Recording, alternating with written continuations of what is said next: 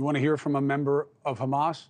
Our next guest was a member of Hamas. In fact, he's the eldest son of a founding member of Hamas. His name is Mosab Hassan Yousef, and he fought alongside his father for years. He went to prison in Israel, where he started to see things that made him rethink the situation. He then flipped, worked undercover for Israel. You know how dangerous that is? Working for Shin Bet, that's their CIA, for 10+ years, trying to expose Hamas. Why? Because of what he believes the pain of his people in Palestine is really about. He became dubbed the Green Prince and is now disowned by his father. But he wants you to know the reality, even though it puts him at tremendous risk. And Mosab joins us now. Thank you so much for making the time. I know you're on the other side of the world. I've been chasing you for a while because I think your perspective is so valuable. So thank you very much. And what do you want people to know about what the threat to Palestine's future is? Where is it coming from? Thanks, Chris. I appreciate it. Lots of confusion, huh?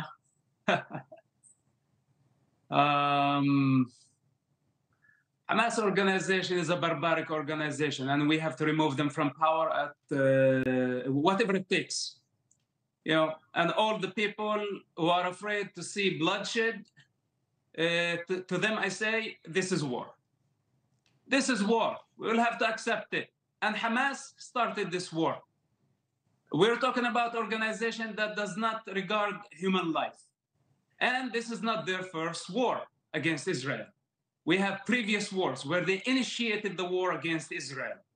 And the world and the global public bent so fast. And we begged for a ceasefire in the past 3 wars against Hamas. And Israel had to submit to the public opinion. And we did not finish them in the previous 3 wars. Every time they came back stronger. And this time, the voices rise again, asking to stop and to cease the fire.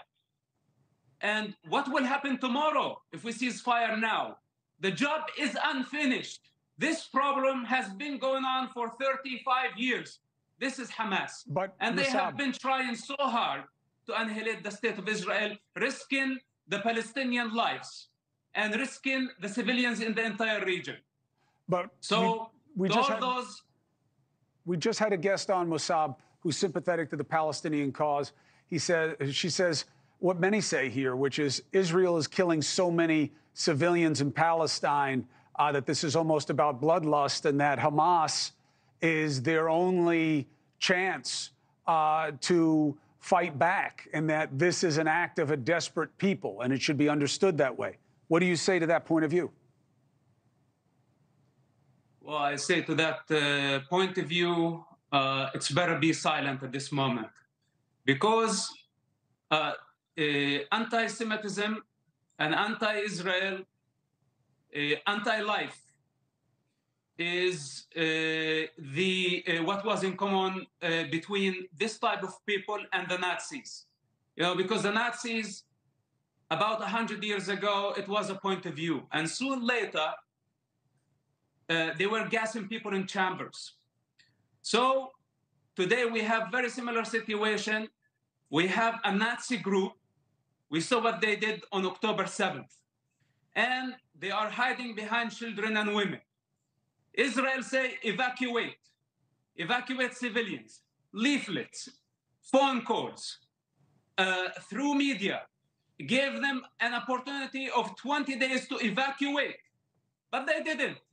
They still given shelter to Hamas.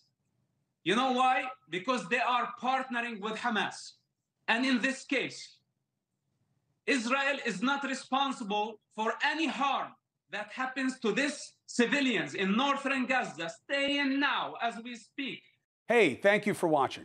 Please go to newsnationnow.com, newsnationnow.com, and you can find NewsNation on your television provider. And don't forget to click the red subscribe button down below. Then you will get more of NewsNation's fact-driven coverage.